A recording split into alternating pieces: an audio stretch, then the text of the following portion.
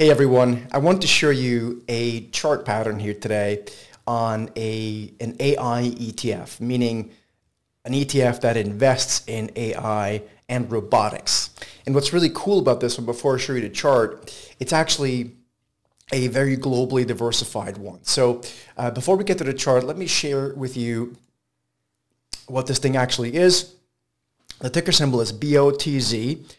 And if you look at the holdings, what strikes me here is that obviously, as in many of these kind of AI things, ETFs, you have NVIDIA currently still as the top holding. I would expect that to change at some point. But then you have things like Intuitive Surgical, which is really not something that a lot of people, or too many people, think about AI, certainly on the headline. Then you got a company called ABB, which is a huge Swiss engineering company.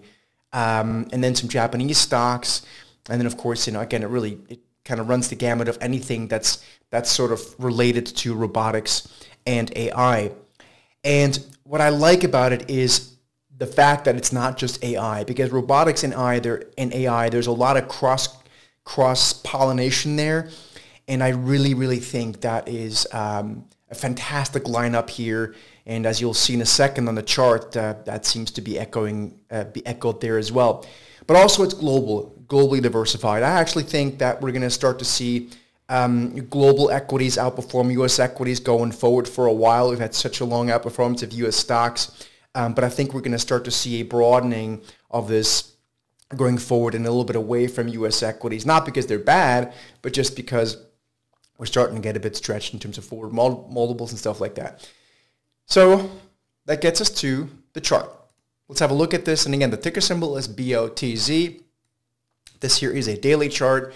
And, I think a line kind of draws itself. It's not that hard to see. This is a stock that's been struggling to get above that sort of, low 30s level, 32, 33-ish. And the more it's coiling here, the more we could ultimately see it move higher. This can go plenty higher. This can go well into the mid to high 30s from a trading perspective, from an investment perspective. God knows what the upside is. So this is one I think that's worthwhile putting on the radar. Remember, not a recommendation, purely educational. But I think this makes a lot of sense to look at. Hope it helps, and we'll see you again soon.